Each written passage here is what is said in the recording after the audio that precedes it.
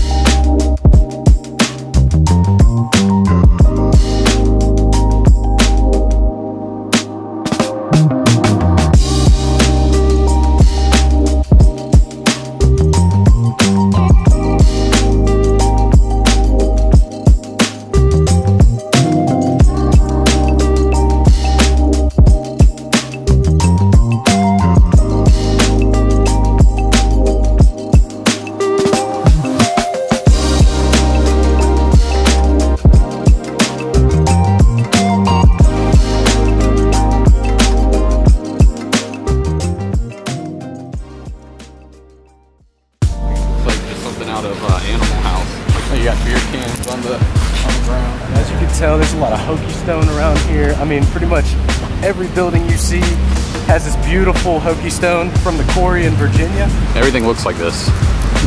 Every single building. For them, a lot of universities and colleges up in the mountains aren't air conditioned. They have all kind of fans.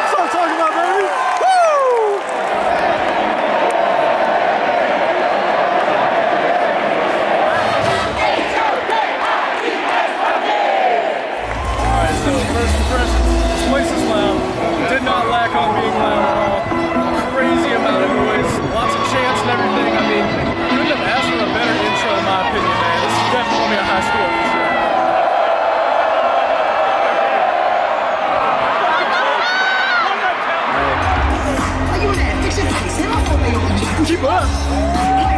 Hey, hey. So we're in the home section.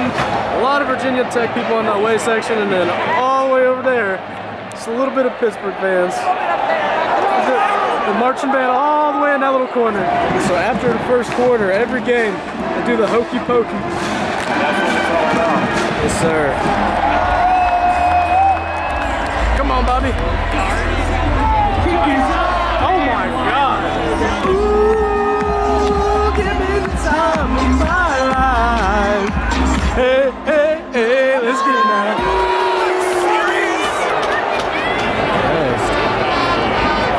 All right. Halftime. You had to witness that worst half of football in Hokie history. We always win the tailgate, even if we lose the game. Oh, that's cool. That's cool. Do something, please.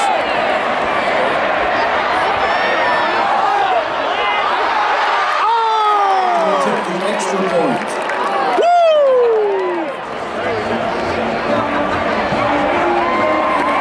And the kick is good.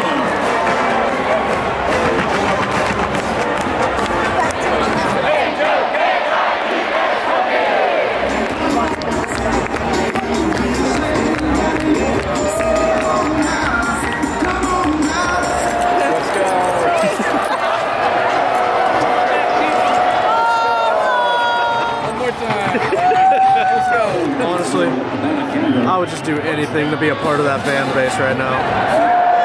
Yeah. Thomas again, ball carrier. That's our ball game. All right, we're out of here.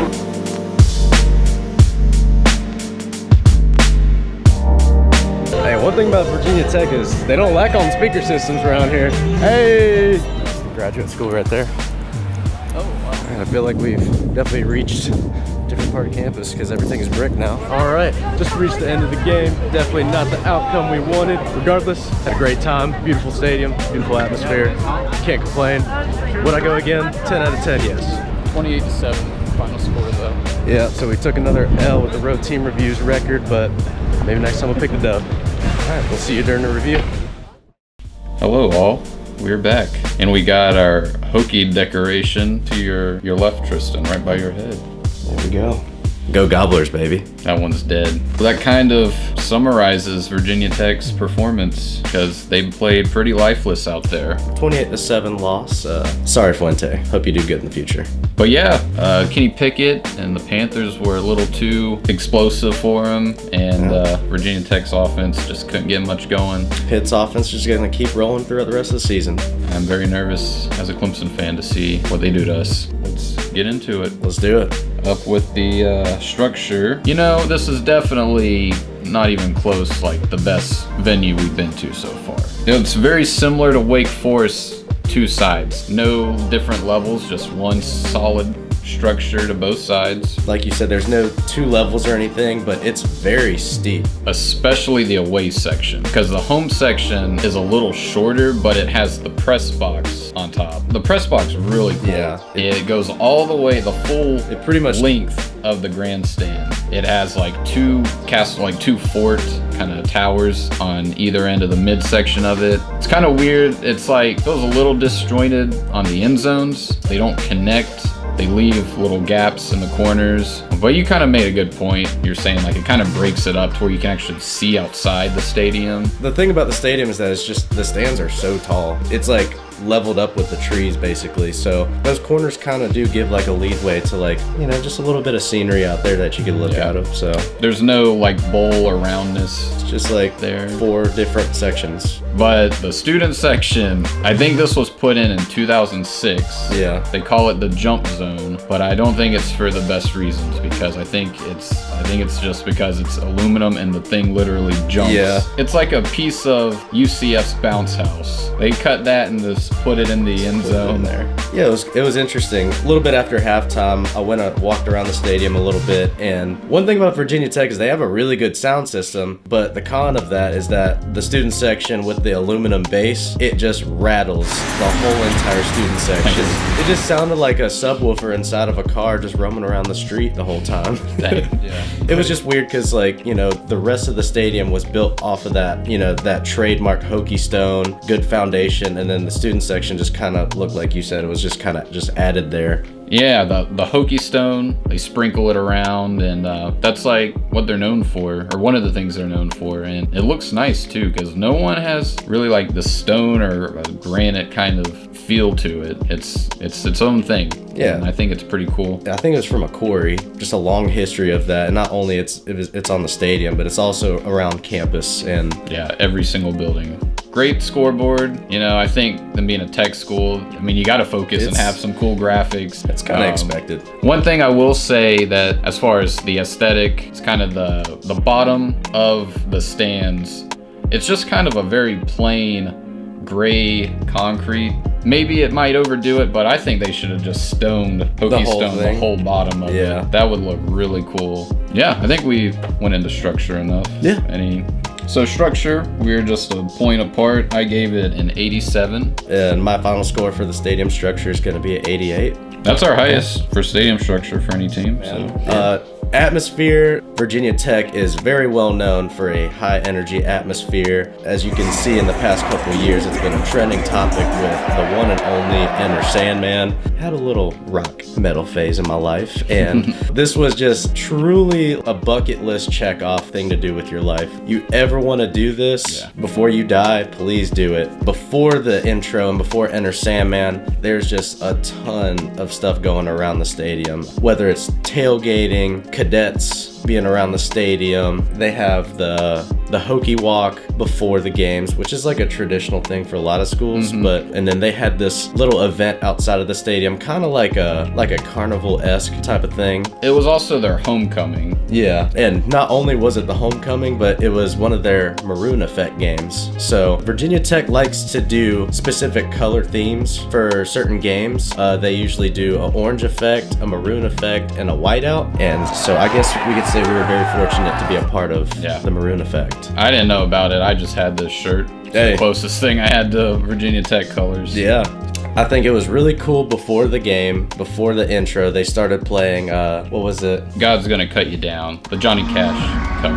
Yeah, so before Enter Sandman, they started building up with another song, and then the moment after that, you could just hear the instrumental slowly fading in, and then you just feel this aura around you. My thoughts on it, yeah, it was great. Lived up to everything that I had envisioned in my head. You can't not like help but jump and sing when that's going on. No matter the outcome of the game, like this atmosphere has been solidified. It was just 65,000 other people in union for this one part of the game. It's beautiful. They had a good chance. A lot of teams do the spell out chants. Like it just sounded good how they say Hokies at the end of it. Yeah. A lot of teams jingle their keys now, but this was like back in the 60s or 70s. So they've been doing it for a while, and it's their key play to the games. Literally the key play. Yeah, I did it a few times. Yeah, your contributions are definitely appreciated. Yeah, they were just loud. I mean, they only scored once. It was in the end of the third quarter. A lot of people had left, but they scored, and it still sounded like this was a competitive game. Oh, yeah. They kept this crowd engaged throughout all 4 quarters, no matter how bad the outcome of the game was. Like, the fans that were still there were still loud. I feel like Virginia Tech's always had a great rep for their fans. I feel like just their name, like Hokies.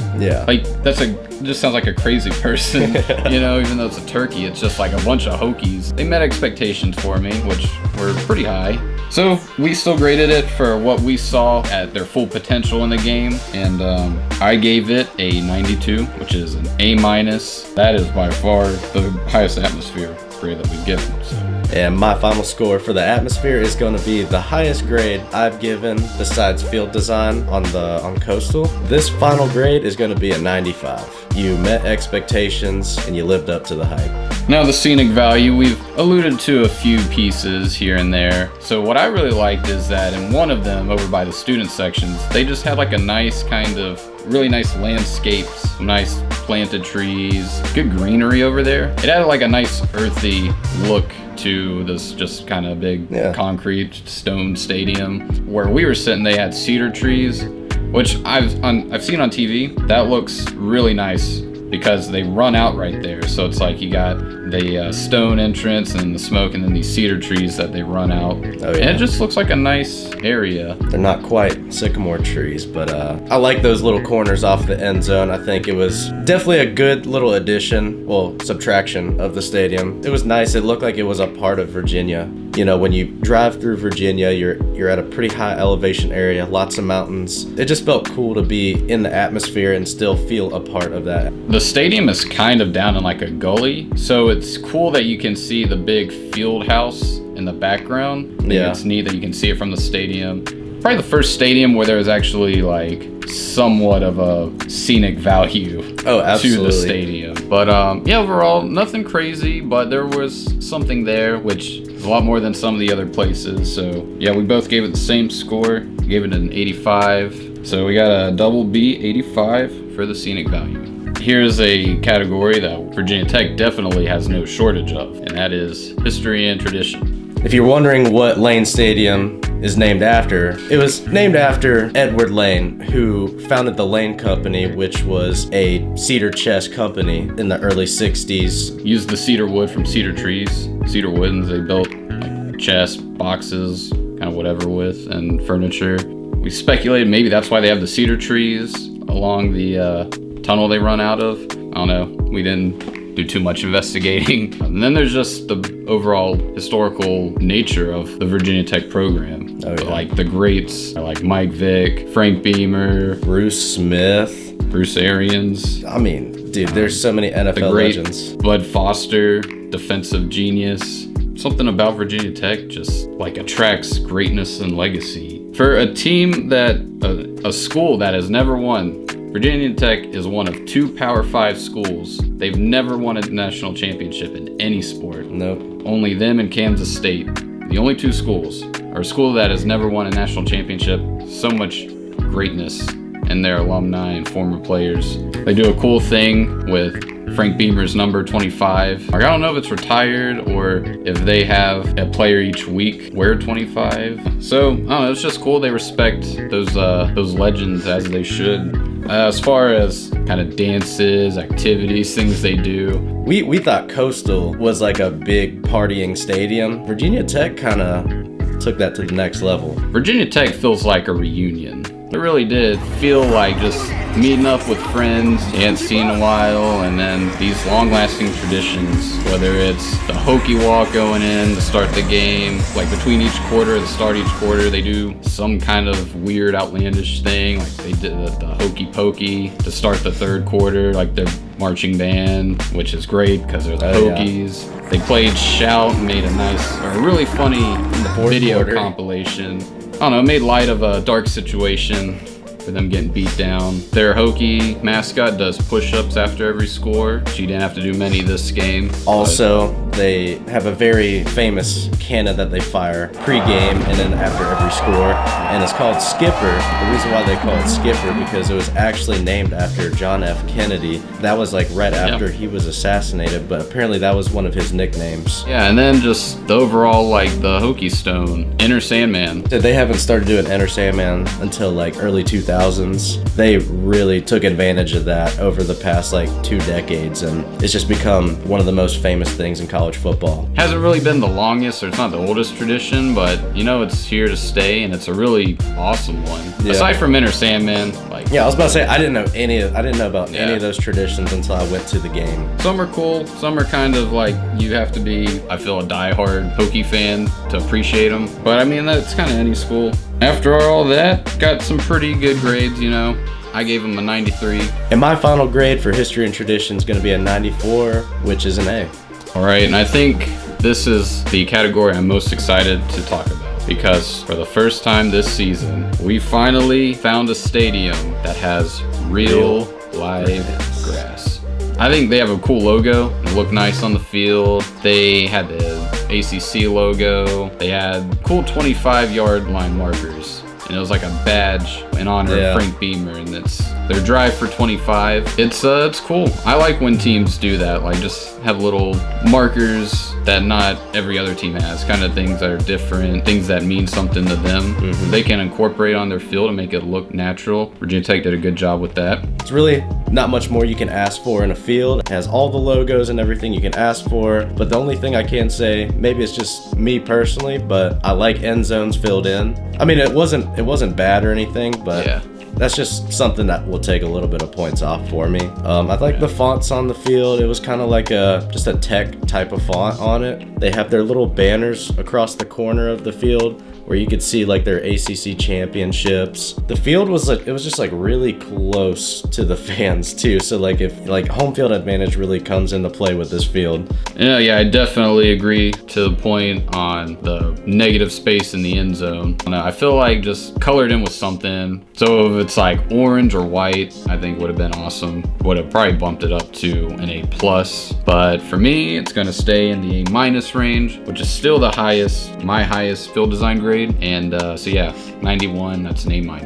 Listen guys, I know you watched the previous video on Coastal Carolina and you're probably gonna crucify me for this, and you're probably gonna be like, Tristan, why are you grading this higher than one of the only colored turfs in college football? Simply because it has real grass. I mean, I get it, you can't color turf like that with real grass without it lasting a long time. But at the end of the day, man, this is a real college football field. There's just not too much more that you can ask for in a field, and because of that, I'm gonna give it a 93. So Virginia Tech, you now have officially the highest grade for me on field design.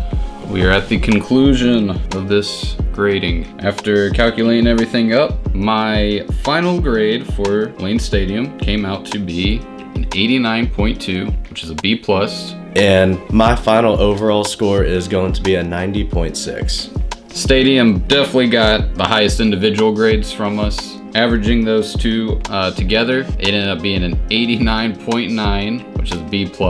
But, you know, of course, with every single stadium that we have been to so far, which is not a surprise or a shocker. Okay, when I was in line getting beer, this is the most poorly placed beer concession stand I have ever seen. There is a main entrance that you walk into. Like, just think of like any typical, like you get your like scan to go in, you see your tickets, and it's like 3 different lanes you walk through. They put a beer stand right in front of that main entrance. So you got people coming into the stadium, then you got people waiting in line, while you also have the main flow. I've seen that. You have to cut right through them. Oh my, it was terrible. It's the worst line I've ever sat in for beer. I almost want to take a point away, but just to stay consistent, we're gonna give them your +1. I guess so. Sorry, I got a little heated there. After that, it came out to be a 90.9, which is an A-. And yeah, the first day goes to Lane Stadium. Yes, sir. It was a great time. Very cool stadium. Glad to say that I've seen a game here, seen Sandman. Overall, this was just a great experience. This was a great time. If you want to check something off your bucket list, please go to this stadium, and don't go just for Enter Sandman. Like, go for everything else that goes on with this college football experience. I mean, if you want to get there hours early, experience all the different things going on, like Hokie Walk or Hokie Village, or just like walking around campus, like please take the time to do that, because I mean, this is a true college football town. Adding this stadium around campus was just a perfect location for it, and you know, everyone inside of this stadium just really enjoyed their time regardless of the 28-7 beatdown, and they were very engaged the whole time. Everyone was in good spirits. This is how football should be. So we have finally found a stadium with real grass. I guess our next thing is to find a stadium that doesn't serve beer. Yep. Thank you guys for watching this video. If you want to see more content, please like, subscribe to this channel, turn on those post notifications so we can continue to grow and create more content for you guys. Comment below like what your favorite tradition that you've ever seen is. And what did y'all think about our overall grade? Was it overrated, underrated, or properly rated? Just let us know. Again, guys, we don't know where we're going next week, but please continue this journey. And as always, we'll see you next week on game day and on the road. This is Road Team Reviews, and we're out.